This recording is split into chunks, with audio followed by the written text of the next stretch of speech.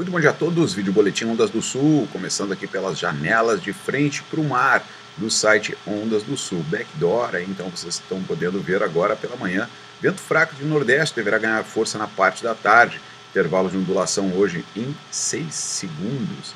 Mas canalzinho funcionando, corrente fraca de norte. Nós temos a previsão aí de frente fria para a semana, previsão completa no final deste vídeo, galera. Completinha aí com gráficos informando tudo como vai ser nesta semana.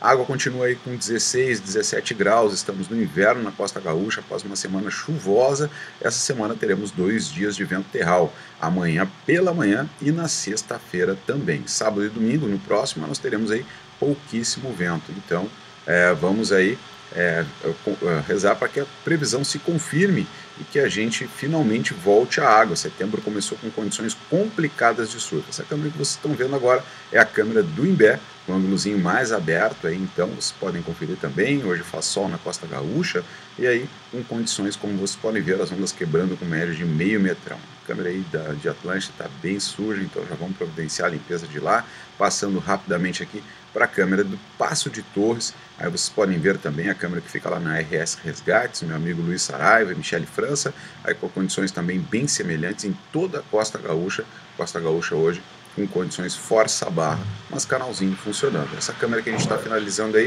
é a câmera da Lagoa do Armazém. Então aí vocês podem ver praticamente nada de vento agora pela manhã, fica com a previsão das ondas. Galera, começando então aqui a previsão para a semana, a previsão completinha que o site OndasdoSul sempre passa para vocês aqui. Então hoje, segunda-feira, a gente tem agora essa calmaria de vento pela manhã aqui na parte da tarde. Vento nordeste ganha força, chegando a 23 km por hora, em torno de 14, 15 nós.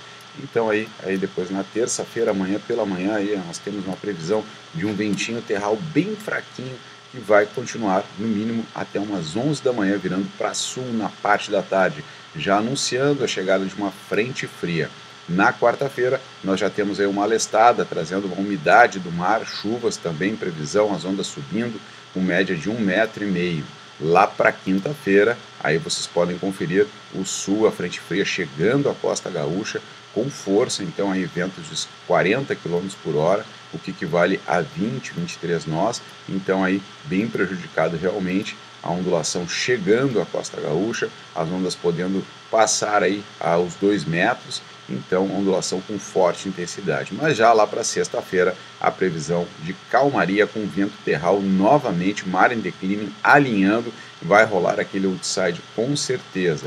No sábado aí vocês podem conferir também praticamente nada de vento, vira para o quadrante nordeste, até ajuda caso tenha uma correntezinha de sul, que vai ter com certeza, resultado da frente fria e também do vento sul, que vai estar forte, então já vai ajudar a diminuir a corrente, praticamente nada de vento. No domingo também garantido aí um surfzinho regular, sem nada de vento, com ondas de meio a 1 metro. Previsão completa aí associado com o nosso gráfico, o INDI, que a gente paga aí o pacote premium para ter a informação mais precisa possível, mas é previsão, né, gurizada?